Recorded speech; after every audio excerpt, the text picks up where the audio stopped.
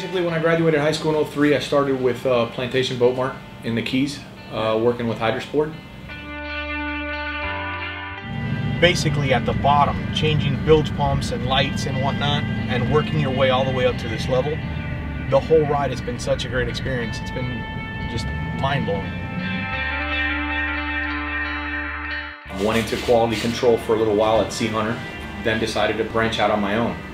I opened a marine service company in the Keys, which is still active, which is all marine services.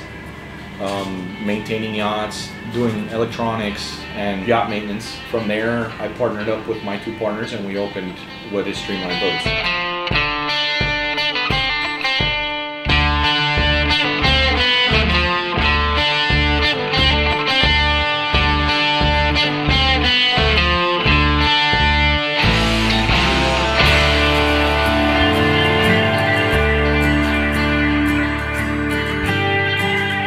The 26 is the first model that we offered.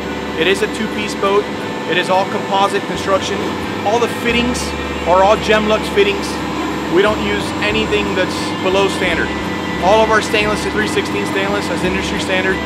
The boat holds 150 gallons of fuel, 30 gallons of water. All the pumps are already installed. All the hoses, the tanks, which is 150 gallons of fuel, aluminum cold tar coated. The water tank is also aluminum cold tar coated as well.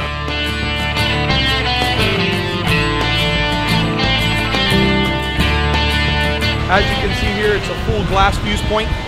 Like I said before, no putty whatsoever. It's about 3.5 inches of raw glass in between the two parts. When it's all said and done, it's basically, for the most part, indestructible.